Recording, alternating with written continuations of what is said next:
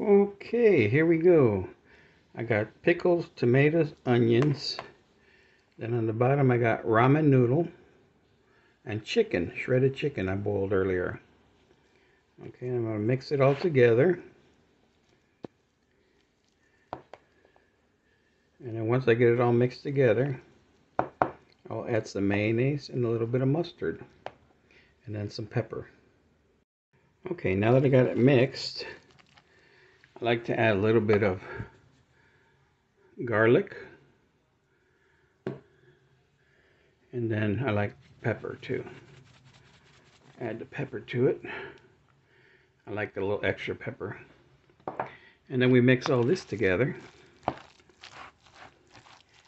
And then we can eat it on tortillas or crackers or any kind of bread that you want. You can make sandwiches out of it. And it's very, very yummy.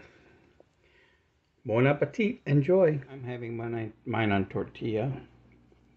And then I usually like to add a little bit of hot sauce to it. Yeah. Here it is. Yummy. Oh.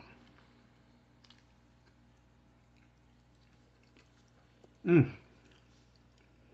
Good, good. Mmm. Mmm.